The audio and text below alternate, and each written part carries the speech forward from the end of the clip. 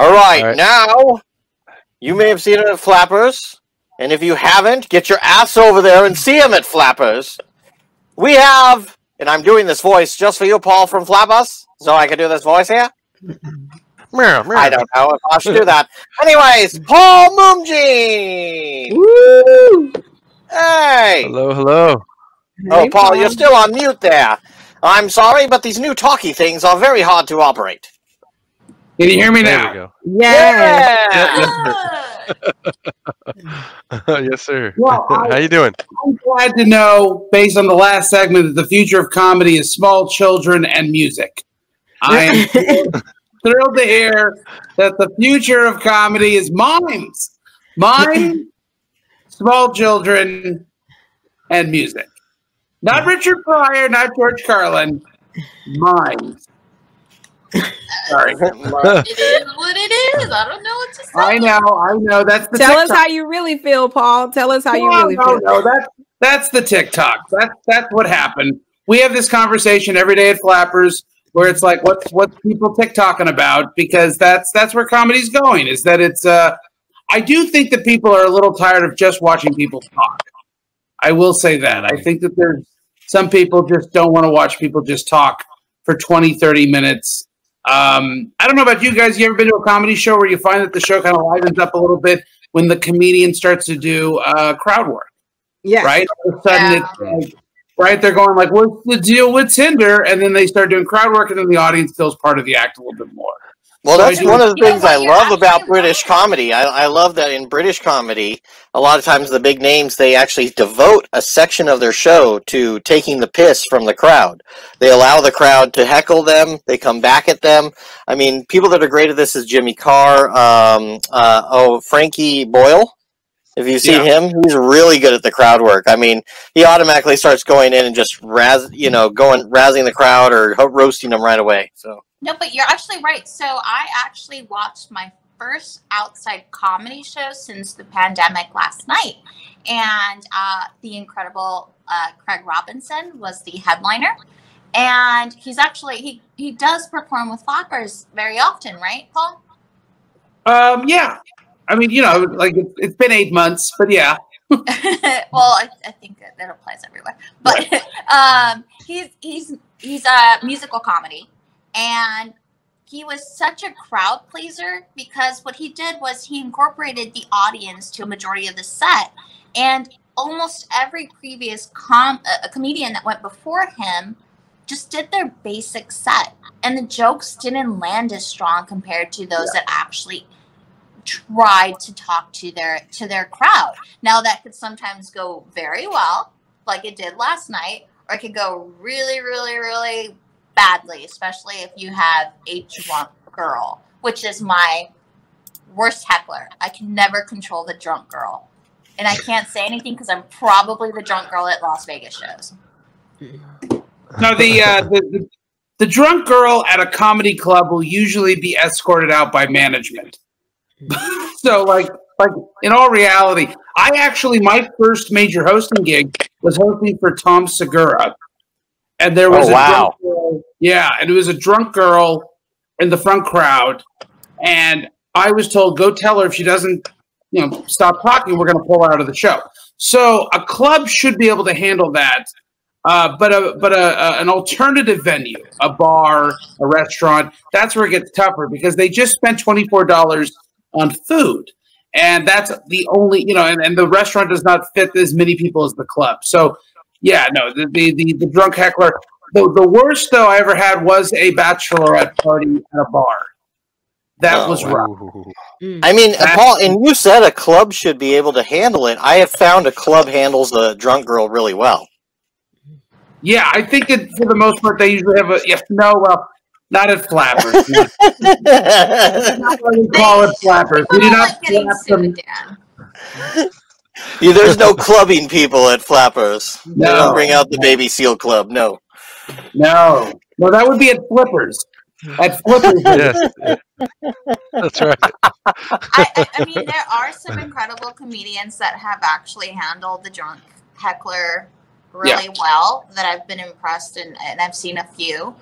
I personally have not done well in that aspect. Like I have definitely I've only had 2 incidents that I couldn't control, but it takes true talent. If you see a comedian on stage handling somebody that's disturbing the entire show and they do really well, you have to give them props because it's not an easy thing, especially as you're trying to get to every third word and she's just screaming or just trying to have a conversation in the middle of your set.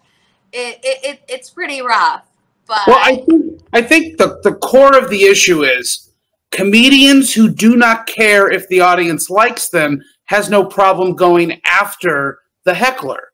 But if you come from a background in which you need people to like you to do your job correctly, you know, you got family issues, that's going to be tougher, right? So I think that if you look like you come from a background of sales, correctly, right, Stacey? Right. Okay, so in sales, when people make an offensive comment to you, not knowing they did it, you're still trying to sell them the thing. So you don't go like, oh, you don't heckle back. You go, oh, that's true. I do look like that, don't I? Please buy my thing.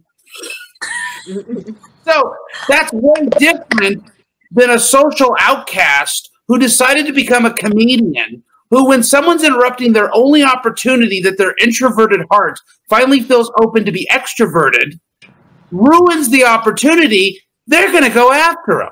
Does that make sense? I think that that's something that most people... I was a school teacher. I didn't get to roast the children, okay? When I taught high school, if a kid talked in class, the meanest thing I could say is, that's it, Billy. You're going to have detention next time you do that. So I wasn't good with hecklers for my first 3 years.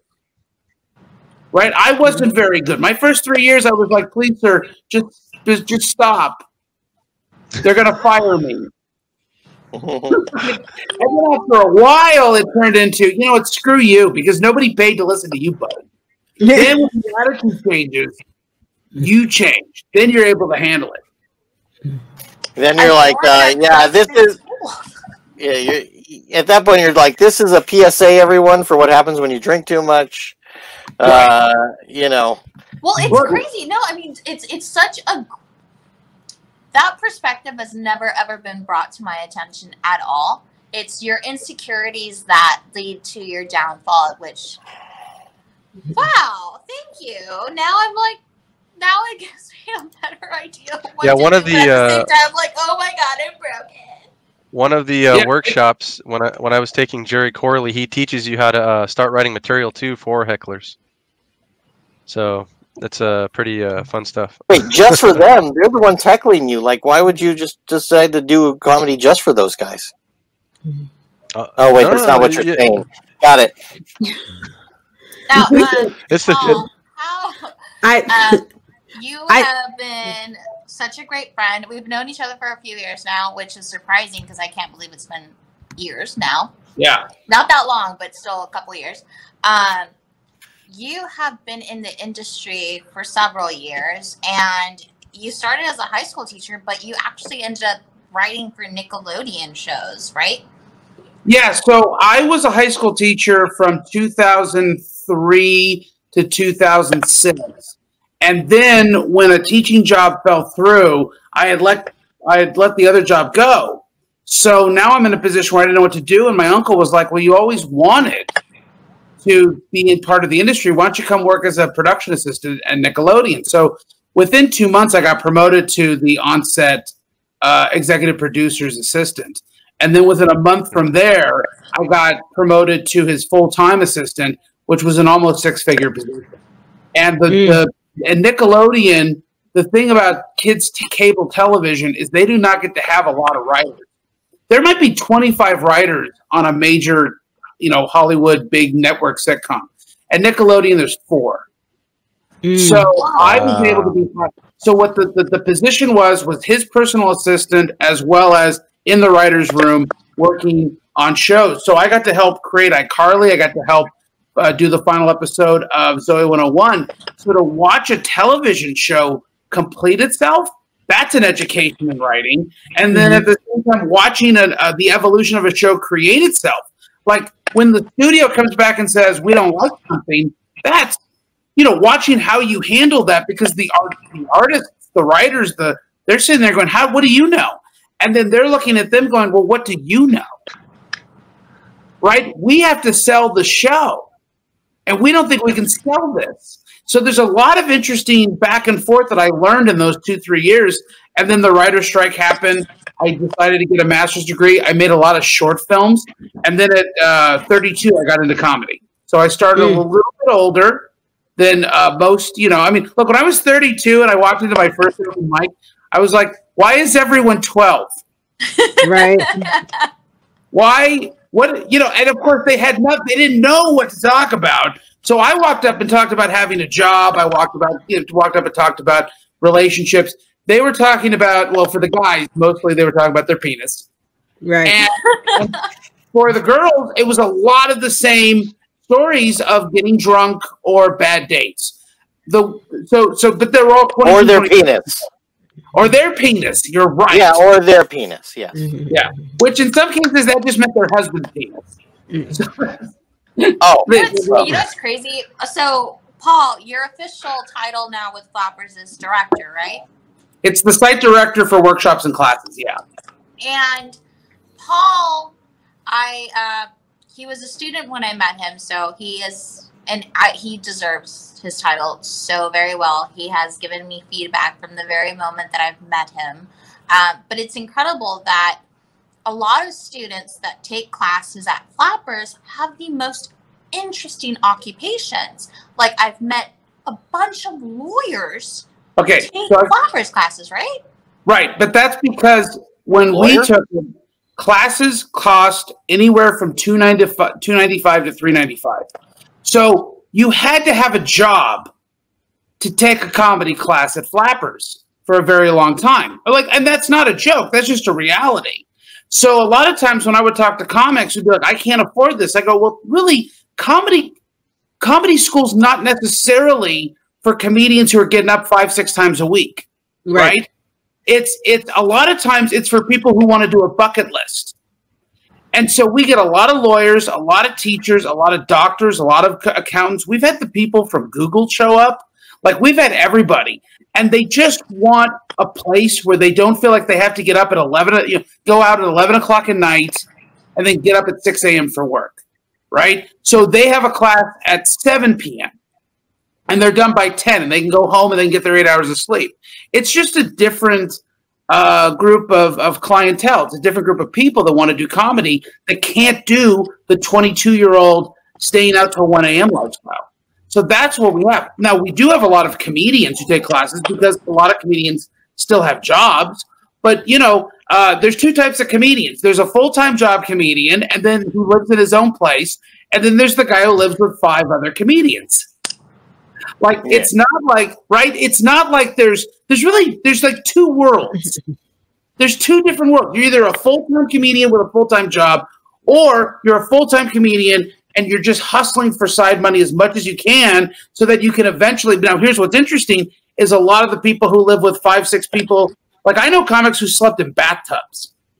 I know comics who sleep on the floor and someone sleeps in the bed. And then eventually, though, they're able to put in an amount of time and effort. This has always been my struggle is I've always had to have health insurance. I'm diabetic. I cannot afford to pray one day for David Spade to give me a writing job. Right. I have to go to the doctor. I have to take medication. If I was a healthier person, I probably would live with 5 other dudes, pay $300 for rent, and pray to God that one day I'm writing for David Spade and Bill Maher. It's interesting that you say bucket list because, I started at 41 years old, and I probably got 5 years left with what I do. So, I mean, I think a lot of us, a lot of us have always watched the specials, and we're like, we have jokes, we have something to say. I want to say something, and that was me. That was me a couple years ago, and I was always on the fence about trying stand-up comedy. I always felt like it was kind of silly of me to do so, and I actually ended up taking a Flappers class, and I realized that I really enjoyed talking to the crowd. And I actually had really bad stage fright. Like, I had awful stage fright, and my anxiety would just kick in. But I always felt like I had something to say. And I know financially, classes are not always easy to obtain because of financial reasons, but it helps when you can't properly form the things you want to say, which is, that's where a lot of it, that's why I've always been grateful to you, because I would go to the class mic, and I would say the most stupid of things, or I would have nothing to say, and I'd just riff, and it'd be somebody say, hey, maybe you can go this way, or you can go that way. Sometimes another person's perspective can actually change the entire thing and actually make it really funny. When I took over for the classes and workshops in November, and January we had a great month. I reached out to a lot of people. The moment in March when the pandemic hit, we slashed every price in half. We knew that people were going to have the free time to be able to do it, but not the money, which is the great irony, right? Mm-hmm. And so finally, I could take a comedy class at 1 o'clock in the afternoon, but I'm broke.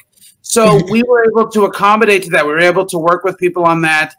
And like you said, what a good comedy class should do is, first off, it should never promise fame or fortune. Yeah. And a lot of schools have done that. I'm not going to say who, but a lot of schools are like, take our class, we made so-and-so a superstar. No, you didn't. I remember that when dating before, like, I would never promise fame and fortune for be going out with me. Right. You understand. See, yes. Yeah, it just wouldn't happen. Yes. The secret to life is to underpromise and overdeliver.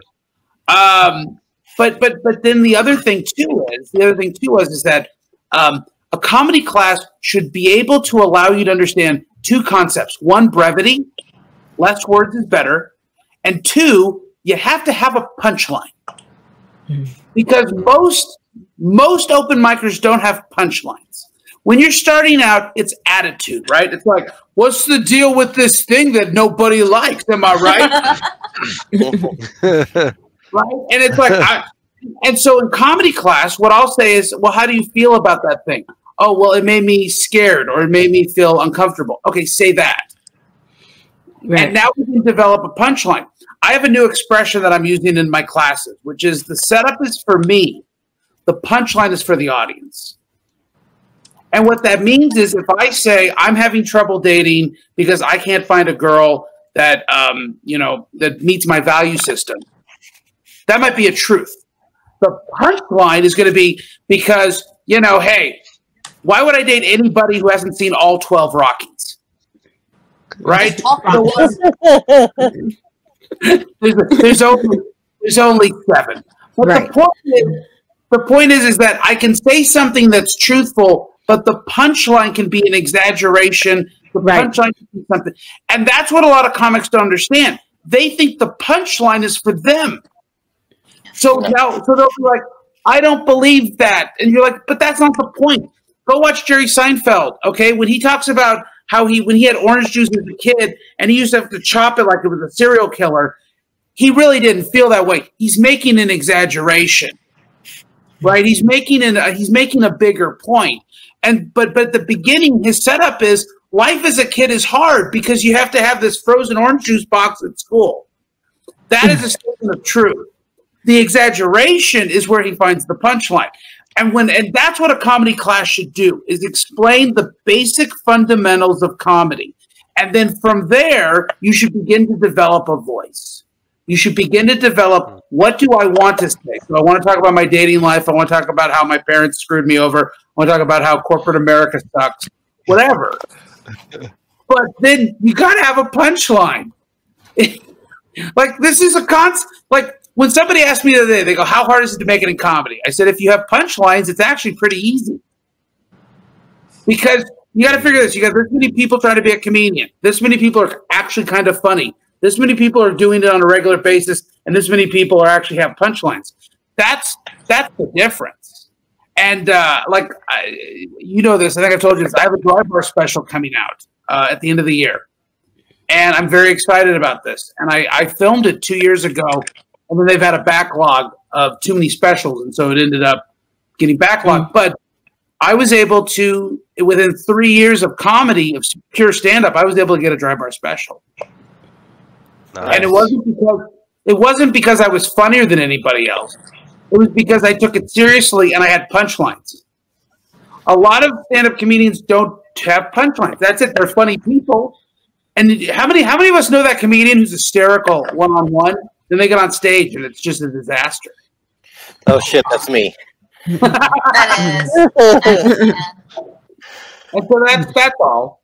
That's what comedy class should do, is help direct you to a punchline. Yeah, it's interesting because you're basically telling me I can't just smash watermelons anymore. Fuck. Well, It, technically, crazy, you though. can. Oh, Technically, you can, because Gallagher sells the act. So you could be Gallagher 3. Oh, okay. Paul, I don't know let if I could. Maybe someone else. Paul, let me ask you something, or just run. I want to run this past you. It was something I got from another teacher, and I have been, I love kind of making sense of it all, and actually going to comedy classes. But I was working on a set, and what the teacher actually told me, she says, you have the punchline, but what you don't have is a strong setup. And the reason your punch is not landing is because she said a lot of times it's more likely it's in the setup where you're not, and honestly, since that day, I absolutely get that. And I have found, just as an individual, just me, Dana Keel, sometimes I feel like I do have these, it's what she said, like there's these great kind of landing spots I have, but then I realized I'm not setting it up. And I find that the more I tell a joke, that I can find better setups. And then going back to the thing that you said that I definitely have to keep learning is brevity. Like, how can we reduce the amount of words, still set it up strong, and then punch it? Like, what do you think? What are your thoughts? Yeah.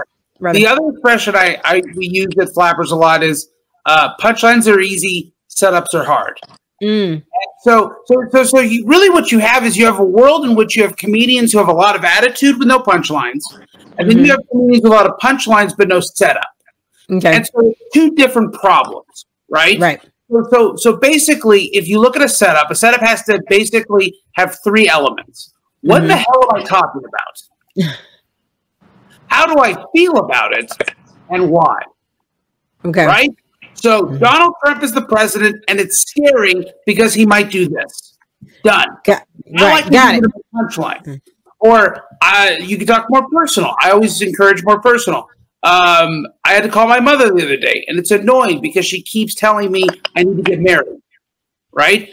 I have to have a topic, a way I feel about it, usually negative. Right? Because nobody wants to hear, well, I went on a date last night and it was wonderful because we had tons of sex.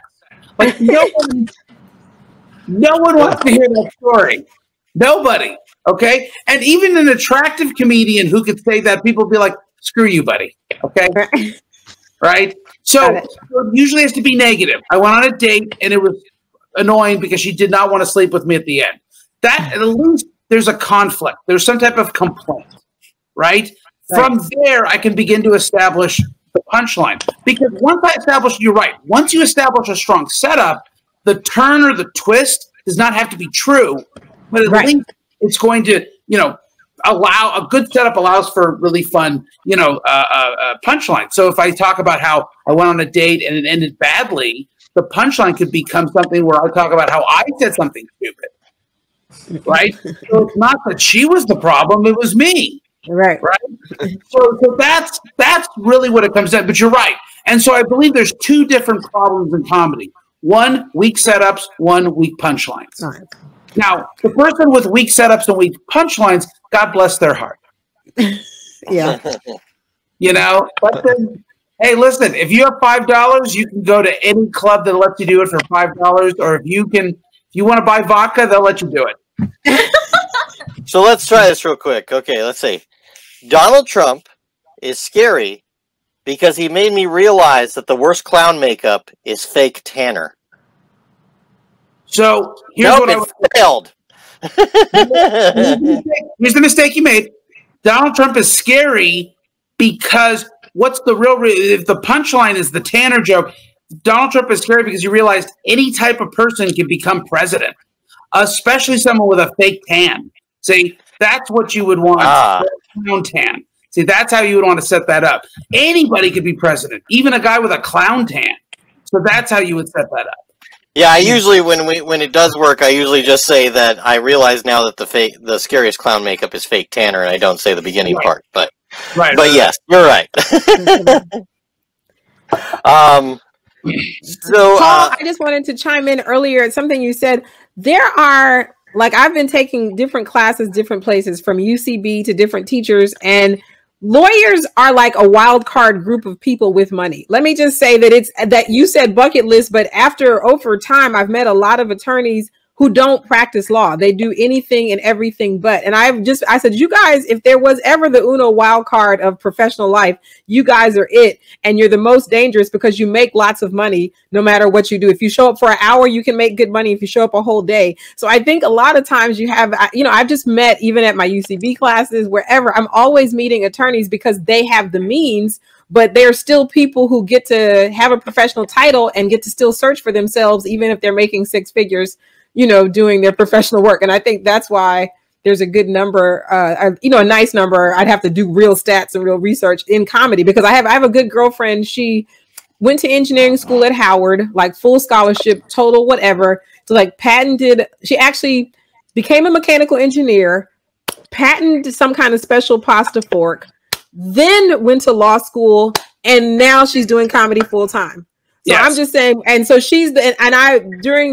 Gen Xer, there was a period that a lot of my engineering school colleagues were all going to law school and doing this law thing. But again, I think more than engineers, lawyers rather, are just the wild card of the professional world who have money, like who just have money to do what they want to do,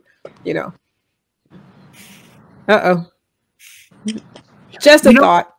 Here's the thing about lawyers is that a lot of times a lawyer will get an accidental laugh from a jury. It becomes a drug. Does that make sense? Yes. Unlike the cocaine. Right. Yes. I think it happens to everyone in general, that they think that they're funny because a group of friends or a group of strangers laugh at that very one small joke they make. Right. So here's the thing. Jerry Seinfeld said, first you have to make your friends laugh. Then you have to make strangers laugh. Then you have to make strangers pay to laugh, right? Most of us get to level 2. That's kind of where a lot of comedians get to. It's hard to get that career going, right? But for lawyers, I think that also they like the idea of the argument. And comedy has an element of argument to it. Right? Yeah, very much. So there is a sense of, I'm right, other people are wrong. So they might get people to laugh for them, to pay to laugh through subpoena. Yeah. Well, think about this. If a lawyer went up, they're going to make the argument that my wife was wrong when she told me I had to do X, Y, Z. Right? That's kind of what comedy is a little bit, is making an argument about your point of view on a topic. And so lawyers do appreciate that idea. Now, here's the other problem, though. Lawyers, very much more than any other profession, get lost in what they can't see the forest from the trees. So what happens is they get a little too deep into it, and then they forget the fact that there's supposed to be a playfulness to comedy. There's supposed to be kind of a free-flowing nature to comedy. You still have to be acting as if this, what is the trick of comedy? To make people think you didn't actually write the joke. Right. So, but the lawyer has to look in the courtroom like he really prepared for the case. So they tend to have a little bit of that conflict of that. But I do think there's a sense of argument that they appreciate. Yeah, that's such an interesting view, because I think that's what makes Larry David so funny. He's the defense type attorney where they're wrong, but he gives you a good idea as to why they think they're right. And I've never actually seen it that way. That's actually a great view on it. That's what George Costanza was. It's not lying if you believe it. Wait, Are you saying that that's what Donald Trump is too? It's not lying if you believe it. I feel that's a good, summation of him. If Donald Trump wanted to be, he could have been a great stand-up comedian. He probably could. He would have been basically Larry the Cable Guy. And But instead he'd be Donald the rich douche instead. I could see him as a Larry David, to tell you the truth. Like, I could see him as a Curb-like person. But couldn't you just... But imagine if Larry the Cable Guy would have walked out on stage and said, Mexicans are the worst. that might have hit. You know what I mean? That might have worked with Larry the Cable Guy going, can you believe them Mexicans are sending their rapists over here? Like, that would have been a different type of bit. But I think that Donald Trump would have tapped into some weird Jeff Dunham, Larry the Cable Guy id that people would have responded to. Because if he came out and said that about Mexicans, like he'd be like the George Carlin for rednecks. Okay. My problem with Trump would be that he would normalize mail-in order brides from Russia, and it's already hard to date in LA, okay? I don't need no more fucking competition. That's the only reason I hate Donald Trump, because if he makes that the new normal, I'm fucked. I'm never going to get a husband. Well, but you know what? That's where Donald Trump, as a comedian, would have gone. He would have been like, I couldn't find any women, had to find a Russian bride. Like...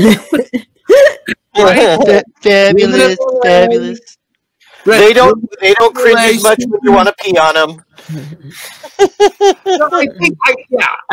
There's something there about the types of people who get into comedy who have kind of a lawyer, doctor, accounting background. They see things in a certain type of logic, and they like to play with that logic. Mm-hmm. Now, lots of. What is your perspective on self-deprecating humor? Do you think that comedians are more successful in doing that? Or is it just a simple, stupid laugh that they know they're going to get? First off, our job is to get a laugh. So if it's a stupid laugh, lots of comedians have made a wonderful career off stupid laughs. Right? Okay, so the objective is to be funny. If the objective is to be political, outside of a few people, it's usually bombs, right? Or it's very simplistic. Like when I see a comedian walk on stage and go like, "What's the deal with Donald Trump?" It's like, "Oh wow, what a deep thinker." Like, you caught what the rest of us didn't. Good for you. Okay, here's the thing with self-deprecation that I've started to realize. I'm a self-deprecating comedian, but when I was in 5th grade and I started to put on weight, my dad said, "Make the joke funnier than they can make it." So I grew up being a self-deprecating guy. I made people laugh about my own weight and my own size and my own whatever well before, okay? So everybody knew if we just shut up, Paul's going to have a better joke about being a terrible athlete or a terrible this than anybody else, okay? But as for self-deprecating, Fluffy doesn't have a career if he doesn't talk about how fat he is. Jim Gaffigan doesn't have a career if he doesn't talk about how fat he is, right? John Panette, who I love. John Panette is my favorite comedian of all time. Outside of there's like a top 5 that could kind of shuffle, right? But Panette, in fact, I met his manager one time. His manager represents Ron G, wonderful comedian, and his manager came up to me after a set that I had hosted for Ron G, and he said, he goes, "Listen," and I almost cried. I really did. I almost cried. He said, "I watched your set. I was John Panette's manager. Some of those jokes, those would have been the jokes John would have written." That's nice. And I literally, I'm sitting there, right, and I'm crying death. I literally remember grabbing my drink to cover my eye from crying. So, but here's the thing with self-deprecation. It doesn't work if there's nothing to self-deprecate. Right. Right? You got to be real and so I shouldn't start working out. Don't start working out. Stay fat. Stay bearded. Got it. I told my mom when I started comedy, I said, Mom, I have 2 roads. I either lose more weight and continue to lose weight, or I gain 100 pounds and get a Netflix special in 2 years. It's either a comedy special or a reality show about you in a chair. I mean, I would come up in a wheelchair, just You know, I'm not disabled. I'm just 450 pounds. But here's the other thing that I found is that there is this kind of war on self-deprecation. It's from the far right, like the Christian community, where it's like, don't speak bad about yourself. And then the far left, right, that also says like, oh no, you should be self-esteem, right? Here's the problem. The groups that tend to be really against self-deprecation, in my opinion, and I could be wrong, are really big fans of making fun of the other group. Yeah. And so the Christian comedians will make fun of the gays, and they'll make fun of the different political views, the Hillary Clintons, the Democrats, and the ones on the far left will make fun of the same Trump-supporting type of people.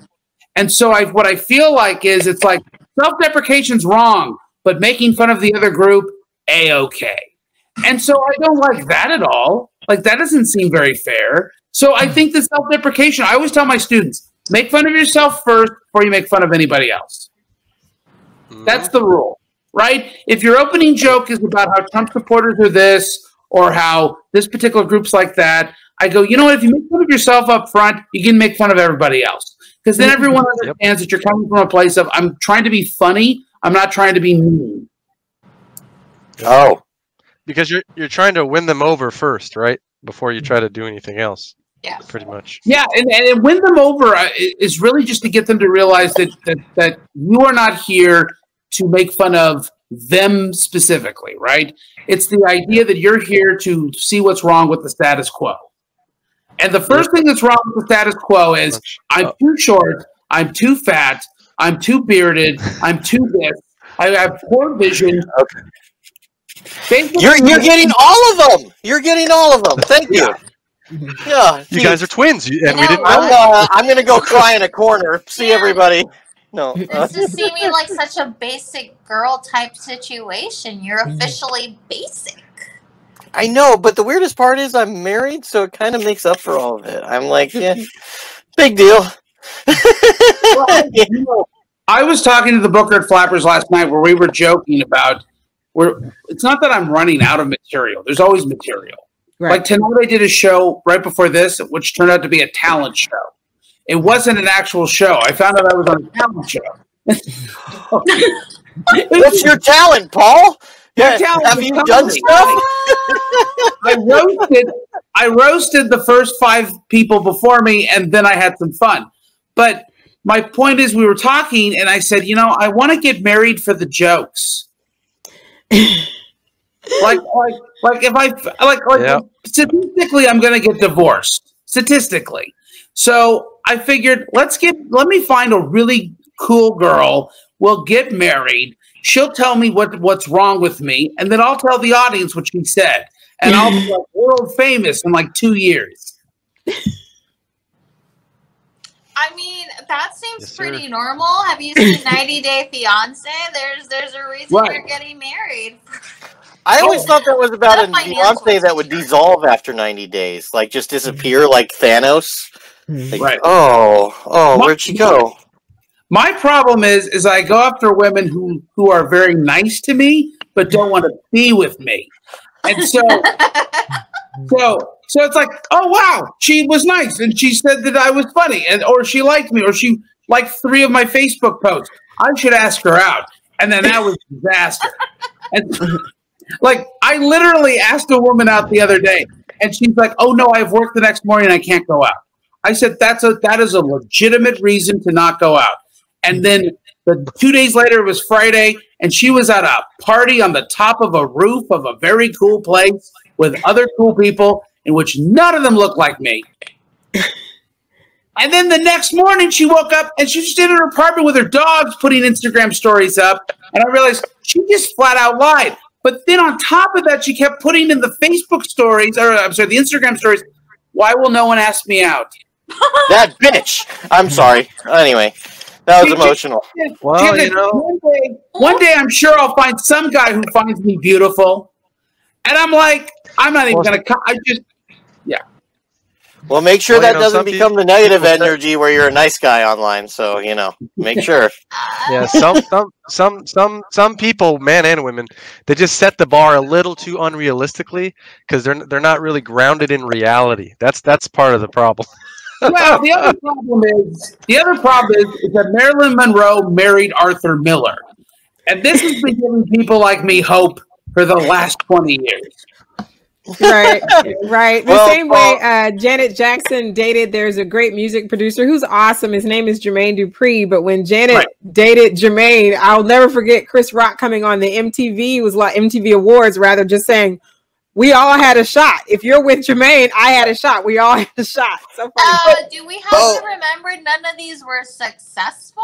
Like, I don't know if that's the point of the joke right now. That's She became the other woman, and Janet Jackson just got richer by getting a random baby daddy. So remember this. Remember this. One of Norm Macdonald. I love this joke he did on Saturday Night Live where he was talking about Julia Roberts and Lyle Lovett have just divorced.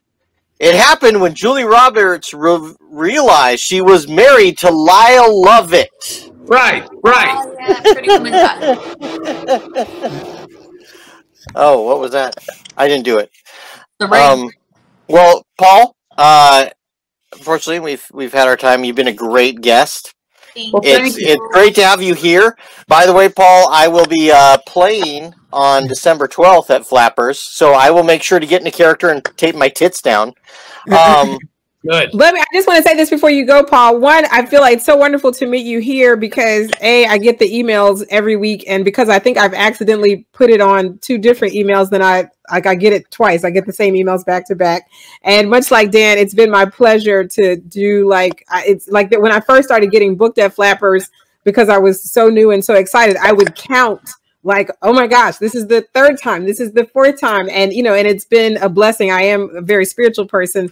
It's been a blessing to like lose count of how many times that I've been blessed to be booked at Flappers. So I just think it is an amazing institution for growing comedians. Yes. And for someone, I've been in LA for just over 20 years, and I tried out comedy very early in my time of getting here, but I went on to work in different industries, music industry on the film side. Music videos were very popular. And to finally make my way back, and one of the first things that an encouraging person told me was, you'll be booked at Flappers in no time. She's like, you're already good enough. You know, I think you just have to keep doing the mics. And so it's just really nice to really meet you, because it's for everyone here, it's a big part. You know, obviously we're not necessarily here to talk about or, you know, all that, but just it's a big part of what is shaping my journey, and just grateful to meet you in person and learn way more about you than I knew. I definitely want to go ahead and say that if anyone watching is considering and trying stand up, Paul is beyond involved. I've taken multiple comedy classes, and the one thing that I've realized is you can have a teacher that has the experience, but the reality is they can be listening. They're just laughing, providing some feedback, but you're not really connected to your teacher in the sense that you think they're actually paying attention to you or giving you the feedback that you feel can actually be constructive. Paul is beyond amazing. He is very informative. He actually listens. He actually tries to help you structure a good punchline and setup. I highly recommend, if you are thinking about doing stand-up, he is the perfect teacher to start with. Thank you. And with that said, don't worry, Stacy. We're going to give you that $100 for the endorsement. Why, thank you. No, just kidding. This is definitely not the case. No, I'll be definitely looking into taking some classes with y'all, Paul. Yeah, it's you know, we're wrapping up the year right now. You know, it's hard to do classes anytime after like the 2nd week of December. Right. Because people are busy, but we'll start up again in January. And, you know. Yeah, comedians are busy being mall Santas, right? Well, remember, what we talked about, it's the lawyers. The lawyers are the ones who take those 2 weeks off. Right. So we will start up again in like, you know, mid-January again.